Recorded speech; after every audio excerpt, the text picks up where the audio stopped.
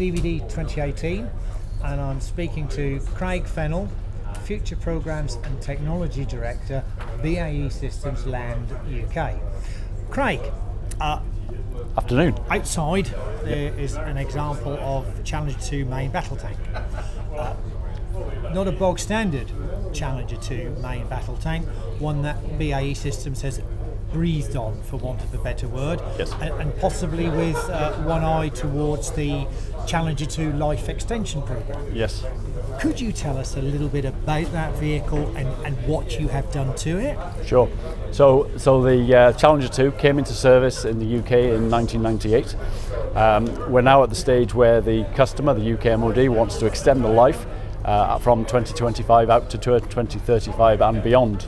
So that's really around removal of obsolescence. A lot of the equipment that's fitted to the tank has become obsolete, and what we want to do is bring in the equipment that's fit for the future. As part of that, we're very much looking at bringing in new equipment, new thermal imaging systems from our partners. So the Challenger 2 solution that we have for life extension program is a Team Challenger 2 made up of ourselves, BAE Systems, General Dynamics UK, General Dynamics from Canada, Leonardo, Safran from France, and also Kinetic from the UK. It's all about giving that tank the capability to not only to last until 2035 and beyond, but very much taking it further, giving it operational capability throughout the night, so 24-hour hunter-killer capability. So that's a big step change for the Challenger 2 tank.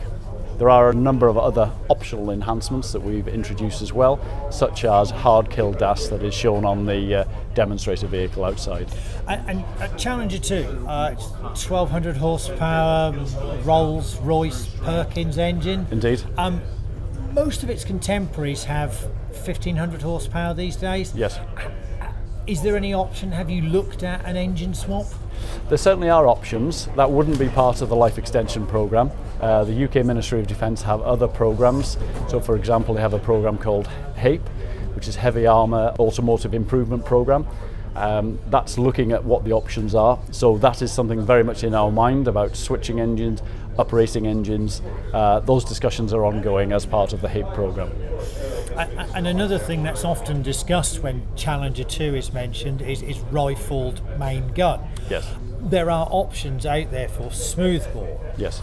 Not everybody is familiar with the differences between rifled and smoothbore. Yes. For those, could you go through and just tell us a little bit about the two? Sure, yeah. In very simple terms, as the term suggests, a rifled barrel, as maybe you see on the start of a James Bond movie, which has turns around the barrel, so essentially the bullet, the projectile, as it travels down the barrel, spins very rapidly, and it's that spin that gives the stability for the projectile through once it leaves the barrel and goes to the target. Smoothbore ammunition, once again, as it suggests, it doesn't have the rifling, so what it relies on is once the projectile has left the barrel, is that it has fins to give it stability.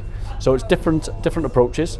They have different pros and cons, different advantages, disadvantages, and it's very much up to the customer's choice to what he would like. And finally, just returning to the Challenger 2 life extension program, is there any update on where that is and when any decisions might be announced that you can discuss?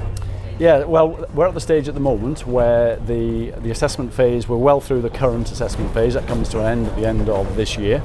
The customer is looking at a number of capability enhancements that he is considering introducing.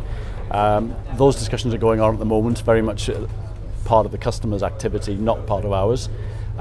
So there is a potential that the assessment phase could be extended, or we may go straight into a demonstration and manufacture phase at the end of the assessment phase following the end of this year.